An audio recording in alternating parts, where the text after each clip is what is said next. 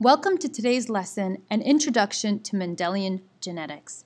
Before we begin, we're going to travel way back in time to the 19th century. People used to think that the hereditary material must be some type of fluid. Males had a type of fluid and females had a type of fluid, and that fluid contained all of the information about our traits. And the fluids got mixed together kind of the way black coffee gets mixed with milk, and the resulting offspring was a blend of the two parents. This is called blended inheritance. However, there were problems with this idea. Charles Darwin himself didn't buy it, didn't make sense, because there were real contradictions in nature. For example, if you cross a black horse with a white horse, the offspring aren't all gray-colored horses. And we see this with people too. So look at this man. He's got dark brown eyes. He's the father. The mother also has dark brown eyes. And then their baby, poof, has these blue eyes. Those blue eyes are clearly not a blend of the parents' eye colors. So there were mistakes there were problems with this idea, but nobody had a better explanation until this man came along. This is Gregor Mendel. He's known as the father of genetics. Genetics is the science of heredity and the mechanism by which traits are passed from parents to offspring. Gregor Mendel was a monk. He lived in a monastery. He taught high school, and he also cared for the monastery garden. But he was also a scientist at heart. And he liked to do experiments with pea plants. He started breeding thousands of pea plants, and he kept detailed records of all of his crosses and how traits were passed from one generation to the next. He basically came up with a basic, good explanation of how inheritance works, and he became known, as we mentioned earlier, the father of genetics. So why were pea plants such a good plant to study? And there are several reasons. First of all, pea plants have contrasting traits. A trait is one of several forms of a character. So one example of a contrasting trait is Mendel looked at pea plants that had purple flowers and pea plants that had white flowers. Those are contrasting traits. Or pea plants that were tall and pea plants that were short. Those are contrasting traits as well. The other thing about pea plants is they can self-pollinate and they can also cross-pollinate. So this is self-pollination and cross-pollination. Flowers typically have male and female parts. So this is the flower of a pea plant.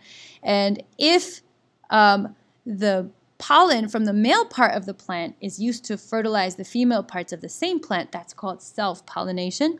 And if the pollen from the male part of the plant is used to fertilize another plant, that is called cross-pollination. And the third reason why pea plants were such a good plant to study is because they grow easily and they grow quickly, so that Mendel could look at many generations in a short amount of time. Mendel specifically looked at 7 different features in his pea plants. Here they are. So he looked at flower color, purple and white. He looked at seed color, which came in yellow and green. He looked at seed shape, which came in round and wrinkled. Pod color, which came in green and yellow. Pod shape, smooth and bumpy. Flower position, mid-stem versus the end of the stem. And finally, he looked at tall plants versus short plants. So these were all contrasting traits. Mendel's first experiment involved a monohybrid cross, and we'll take a closer look at what that means, but it's a cross done to study one pair of contrasting traits. The first thing Mendel did was he allowed the plants to self-pollinate for a few generations to produce a true breeding generation. He then crossed 2 of that generation with each other with contrasting traits such as purple and white flowers.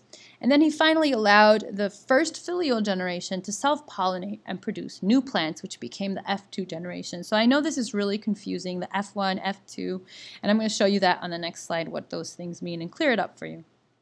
So this is how Mendel began his experiments. He took purple flowers and self-pollinated them for a bunch of generations until he created a pure, true breeding generation that was reliably always producing purple flowers.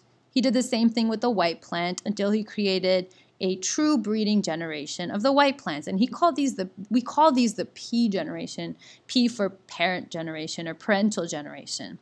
The next thing Mendel did is he took the purple plants and cross-pollinated them with the white plants, and he created what's known as the F1 generation. You want to think of the F1 generation as the children, but it would be funny if we called plant babies children or babies, so we call them the F1 generation. It stands for first filial generation.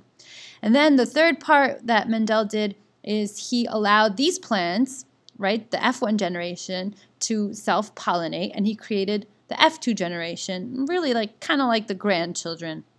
And what Mendel noticed here is all of a sudden the white flowers showed up again. So the F1 generation had no white flowers, but in the F2 generation, there was this weird ratio of 3 to 1. So 3 purple flowers to 1 white flower. And he did other experiments as well. So he looked at the pod color and he found the same ratio again. So 3 green and 1 yellow. And we're going to take a look next time at this specific ratio and why Mendel kept seeing it. But we're going to take a look at some vocabulary and some basic genetics today. So inheritance in modern times. DNA wasn't proven to be the hereditary material until the 1950s, but Mendel discovered its units, which we now refer to as genes. A gene is a segment of DNA that codes for a protein that is used to express a trait. Individuals who have traits in common carry the same genes.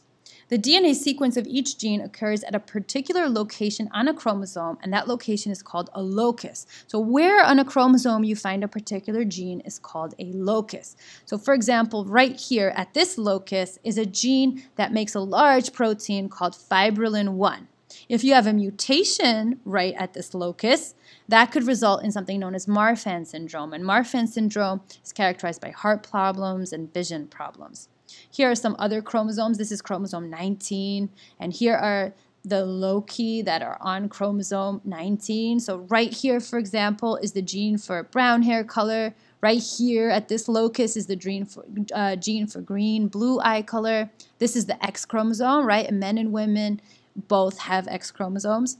Here is a gene, if there's a mutation here, it can cause hemophilia.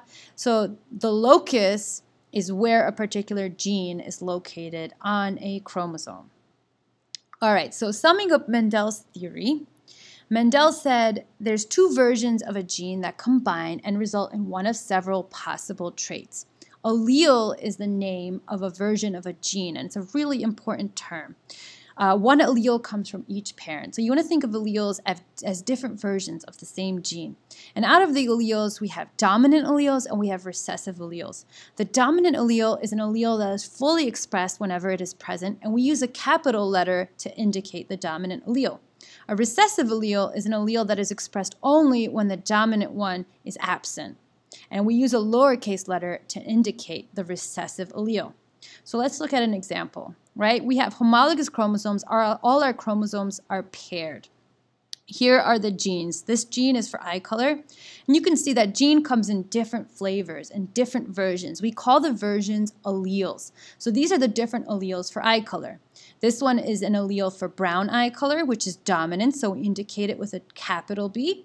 And this is an allele for blue eye color, and this is recessive, so we indicate it with a lowercase b, because brown eye color is dominant over blue eye color.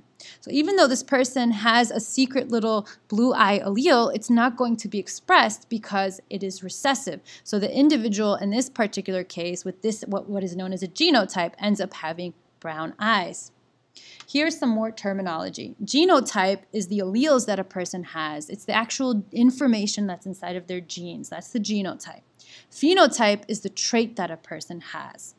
And it's often the physical appearance. So for example, your eye color is your phenotype. Genotype determines phenotype. Homozygous is an individual that has 2 of the same alleles for a certain gene. So for example, you can have 2 of the same, so 2 alleles, 2 capital letters, 2 alleles for like brown-eyed color, or you can have 2 little b's. That is called homozygous, 2 of the same.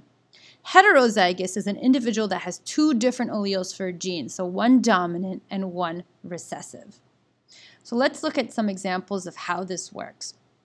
So right here, we have a person who is homozygous dominant. They have 2 dominant alleles, and these are both both have the information of brown-eyed color. So this individual is this is the genotype, the 2 B's, and the phenotype ends up being brown eye color.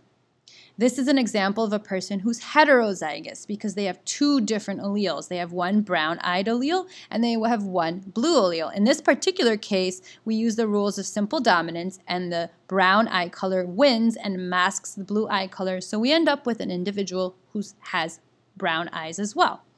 And in the third and final example, you have an individual who is homozygous recessive. So they have two of the same, that's homozygous, and they are recessive, so that's two lowercase b's. And this individual is going to express the blue-eyed trait.